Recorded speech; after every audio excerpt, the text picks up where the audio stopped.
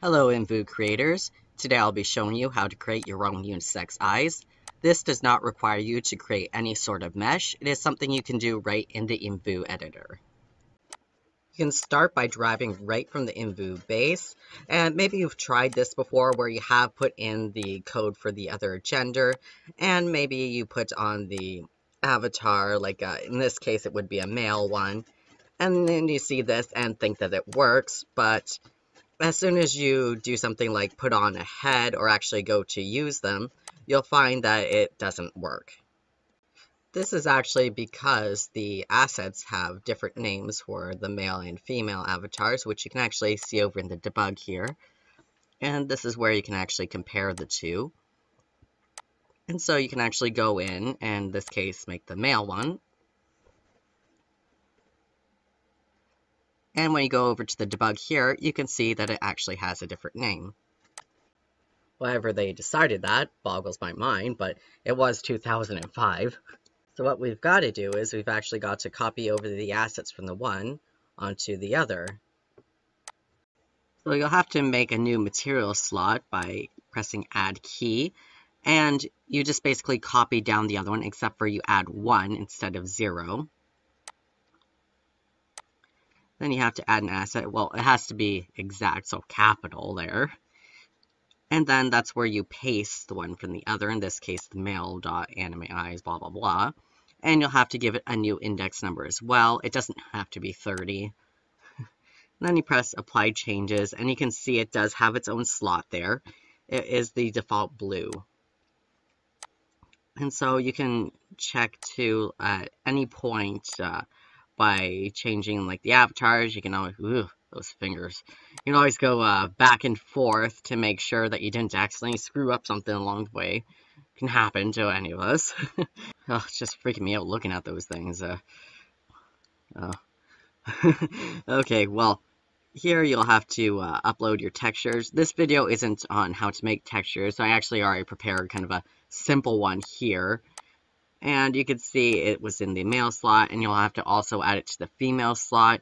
You can make them different if you want for whatever reason, but now you can see it's applied to the female avatar. Oh, and I have to change the avatar again.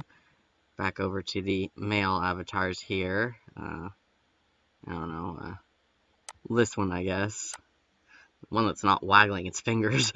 And then you can put on a head, and you can see that the eyes are on both of the avatars' genders, because they decided to make it that way, instead of just making it so you can use everything unisex, but like that was 2005, people. And you can also do the same for the other ones here, by basically putting in the opposite. So go over here, click this, override, and then just Control-C to copy it, close it. You don't have to change anything there. And again, you just make the asset again by adding a new material ID there, this time with the female one.